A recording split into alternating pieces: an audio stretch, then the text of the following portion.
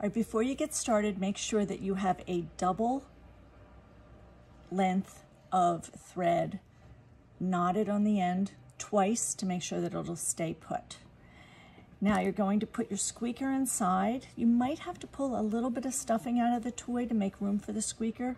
Remember, these weren't stuffed thinking a squeaker was going to go inside. So just reach in there, make a little room, stuff it in. If you want, you can put a little bit back in, but you don't have to. So here's how you'll get started with stitching. You'll go to the bottom, the very bottom, and make sure you're covering the entire slit here. So go to the very bottom and start about 1/4 of an inch out from the slit. Go through to the other side about the same distance and pull it all the way through to the knot holds. That's important. You want to pull it all the way to the knot. Now, since we started on this side, we're going to go in that side the whole way up. It's called a whip stitch. It's just a little loop.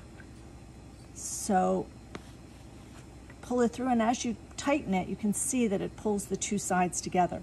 But you do want to stay that 1/4 of an inch out and just continue up, keeping them close enough together that you're going to keep that squeaker and stuffing in place.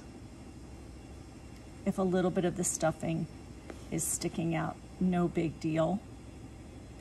And again, this doesn't have to be perfect. The dogs won't care. Your main goal is to keep the squeaker inside.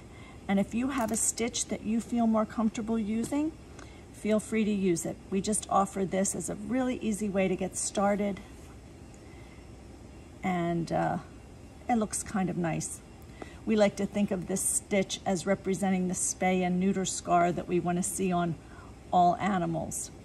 Now, to end it, after you've done your last stitch and you have closed up the entire slit, you're just going to make a knot. Try to hold it as close to the body of the toy as possible. I just put my finger on it to do that. Make a double knot just for a little bit of extra hold.